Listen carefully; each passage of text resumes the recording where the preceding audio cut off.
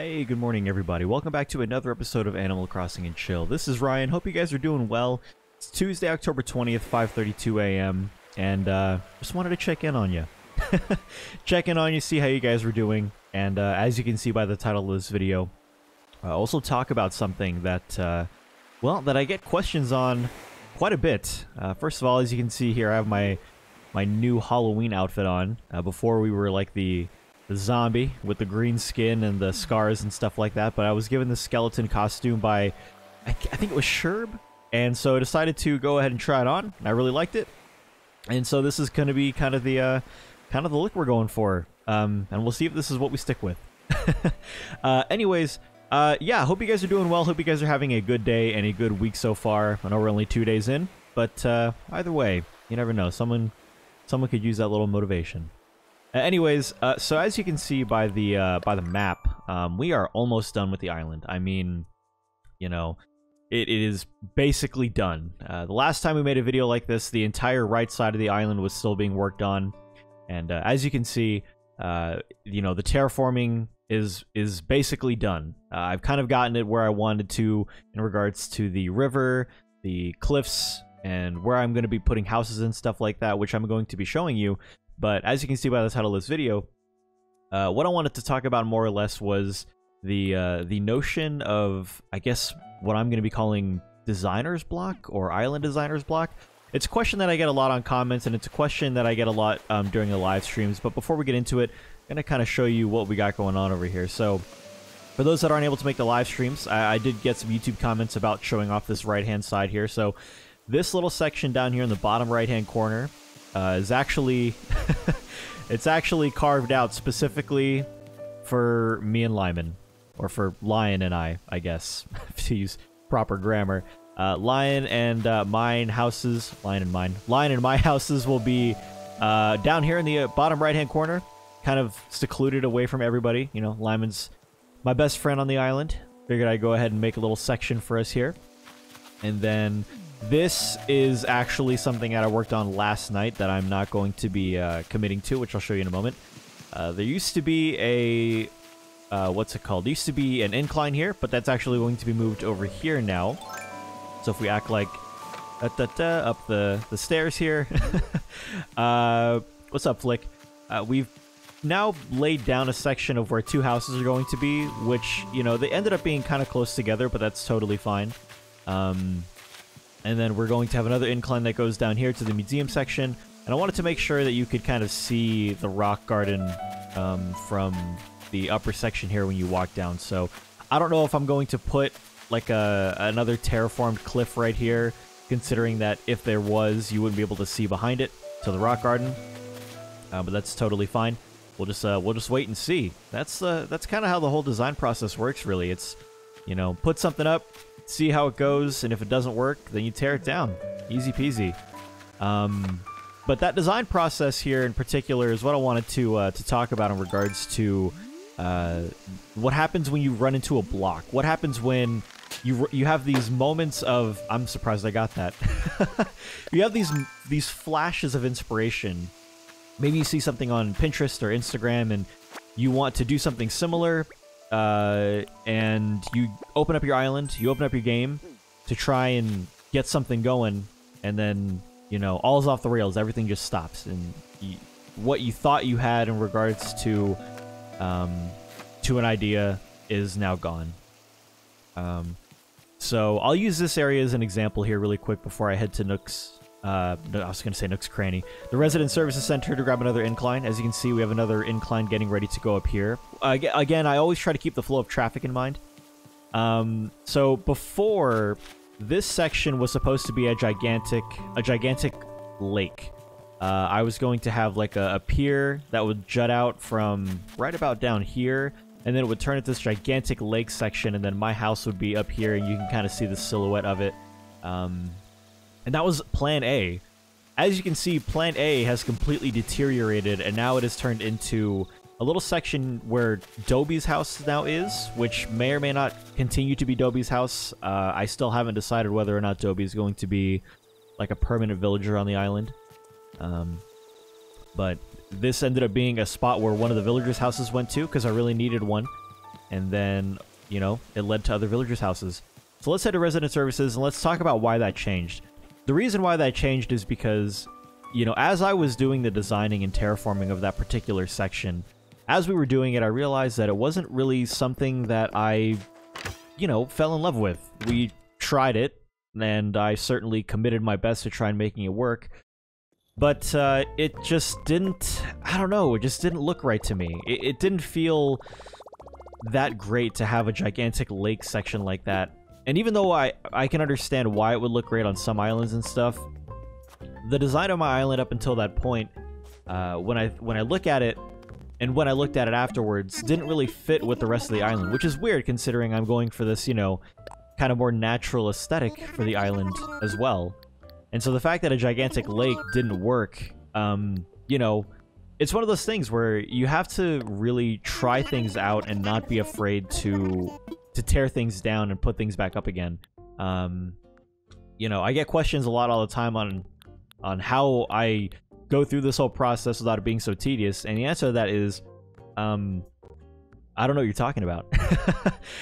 This whole process is tedious, unfortunately. It's got a natural tediousness to it when you're constantly terraforming and watching the animation of things going up and then tearing things down, or digging holes and filling them back up again. And the thing with designer's block is you kind of have to just like be willing to, as I mentioned before, you kind of have to just be willing to try things out and then get rid of them if they don't work, and be totally okay with that process. And if you're not, then, you know, I would highly recommend that you kind of take a step back from terraforming and stuff, because this is going to be a topic for probably the next Animal Crossing and Chill video, but it's the fastest way to experience, you know, essentially Animal Crossing burnout, or in this instance, New Horizons burnout. So not every idea is going to be a winner. And so like for this one, in like as an example, I already kind of like how it looks. I know that a lot of people put the natural ramp kind of they kind of put it inside of a cliff, and in this instance I'm kind of it is kind of inside of a cliff, but then it's also like against a river. So what I'm going to do is I'm going to kind of take a picture of it like so, need to rethink it, and then head back to resident services, grab another incline that I think will work, and then take a picture of that, and then kind of compare the two. We do this a lot on the stream, but it's one of those things where you have to be okay with, like I said, not being okay with stuff. You know, the last thing that I would want is to put an incline up and then have to tear it down because I realized I didn't like it. And you know, there are a lot of people that actually don't know that you can do this. When you grab an incline or a house kit to move it and stuff like that, you don't actually have to commit to placing it down anywhere. If you talk to Tom Nook again and talk to him about the thing that you were trying to do first, he can actually ask you if you want to stop doing it. So in this instance, let's not build it, and let's go for another ramp instead. So as you can see on the right hand side, like I mentioned before, there was already an incline that I took down because I realized that I needed more room for what exactly it is that I wanted to do. And I was totally okay with that because at the end of the day, you know, it's something that I know is going to look better somewhere else. Okay, cool. So we'll put the log staircase up. So these are pretty much the two staircases that I've been using exclusively on the island, the log staircase and the natural ramp. It depends on the area that it's in. I think in this area, the natural ramp might look better, but you never know. But you never know, and that's the reason why I forgot that I could use this. I haven't decided whether or not I want to block that off yet, but... Alright. So I have a feeling the natural ramp is going to look better. That actually doesn't look too bad.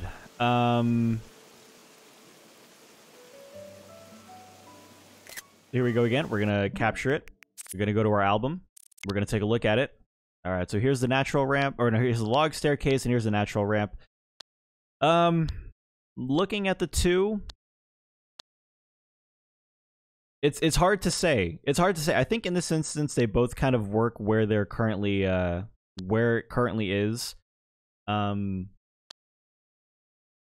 natural instinct is to go for the log staircase because of the fact that it's kind of like where I've been, how I've been like using inclines on the islands thus far. I think in this instance we'll go log staircase. We'll kind of stick with the log staircase and see how that works, and then if I end up not liking it, then, you know, there you go. So we'll use the log staircase here. Cool, cool, cool. Like I said, I like to keep the flow of traffic in mind.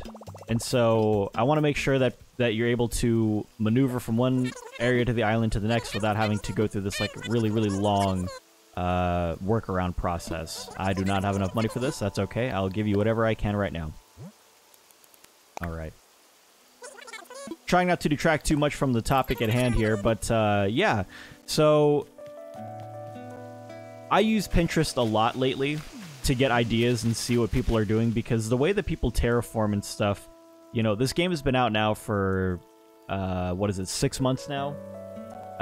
7 months now, actually. It's been out for 7 months, and, you know, there's so many different ideas and stuff. There's so many different ways that people have done their islands that, you know, there's probably a way to terraform in regards to cliffs or rivers that you just haven't seen yet. So I would highly recommend, if you're going through some sort of block, that you utilize some sort of social media platform in order to get some inspiration and some ideas as to how to do your island, because, you know, you might have this idea in your mind of what exactly it is that you want to do, but because you don't know how to execute it, it comes out bad, or you end up trying it and then hating it, and, you know, it's like,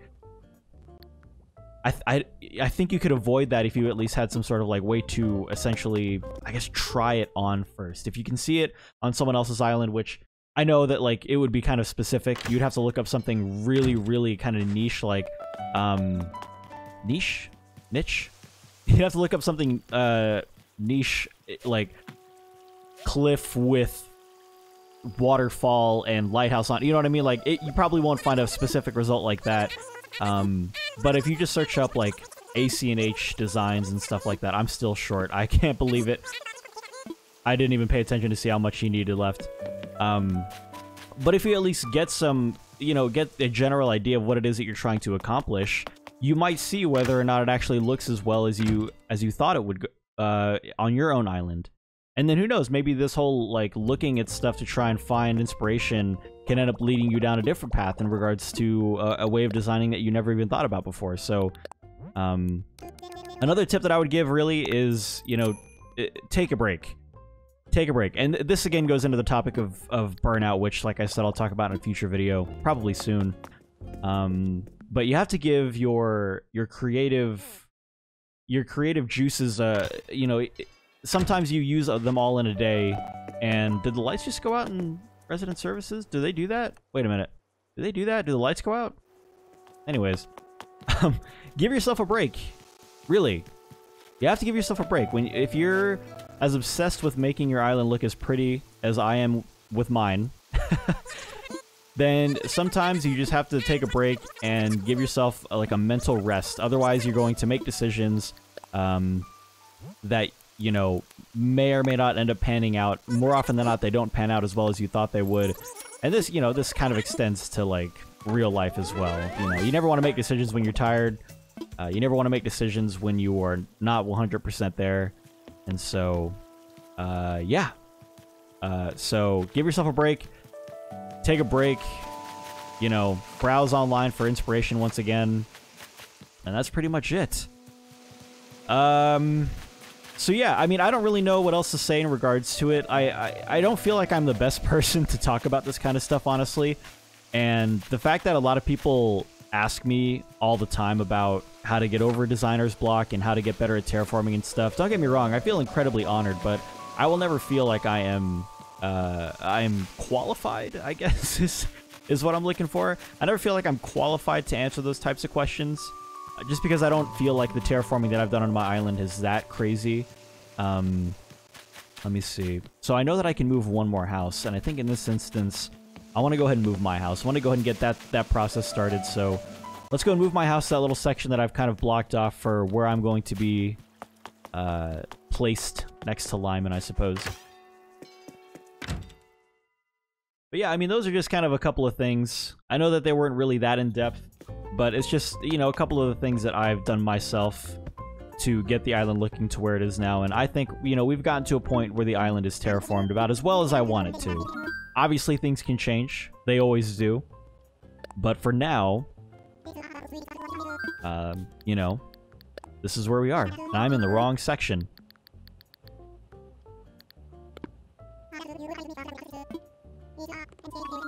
Alright, let's go to About My Home. I want to relocate. And I don't have any money. I keep forgetting. I keep forgetting that things cost money. Services cost money. My goodness. Alright. I apologize that I detracted a little bit there, kind of in the middle. I know that it took me a while to kind of like, I guess, get to the point. I hope you guys are kind of, unfortunately, used to that by now when it comes to these Animal Crossing and chill videos. 437. But yeah, I kind of wanted to, I guess, get back to form a little bit. You know, like I said, I didn't say this before. It's been a while since I posted one of these, and the reason that usually happens is when I make these videos, I sometimes don't have anything to say, or I don't know what to say, and so I don't ever record. And I know that people have told me in the past, you know, we could literally listen to you just read the B movie script and be totally fine with it. You'll just have to bear with me, you know. I know that we've been doing this now for a few months, and I'm still not used to it. I don't know how people can get used to it. But for me, yeah, I'm just not used to, I guess, people giving me a pass to just record whatever and then put it out there.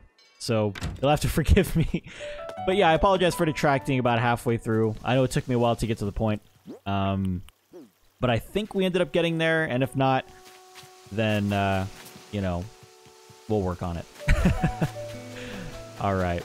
Once I place this house down, I'll kind of give you guys a more of a fuller island tour here to kind of give you guys an idea of what we got going on. Actually, if I place this down, will it... It should just go ahead and remove that rock, correct? Let's see. Awesome. Perfect. Let's do it. Finally off the beach. I mean, we're not that far from the beach, but we're finally off it at least. Alright, cool. Well, let's do a quick walk around here before I let you guys go for this video. And, yeah. So, starting from the entrance as always, not much has changed here. This is all pretty much the same. I've started doing this thing where I've kind of, you know, dug up a flower and then put a dirt patch under it, for the aesthetic of it. I know it's going to kind of look like, I guess, what I'm going to describe as pimples on the map. You know, you have these, like, random dots on the map all over the place.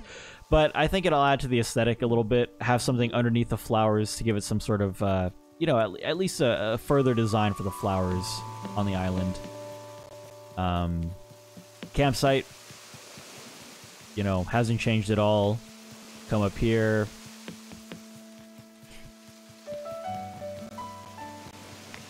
Not sure how many more of these pumpkin designs and stuff I'm going to be utilizing on the island for the Halloween season. I know I need to do a little bit more in regards to decorating, but otherwise, you know, not really know what else I'm going to do in that regard. Stargazing area, finally complete. I mean, not much needed to be done there anyway, but it's done.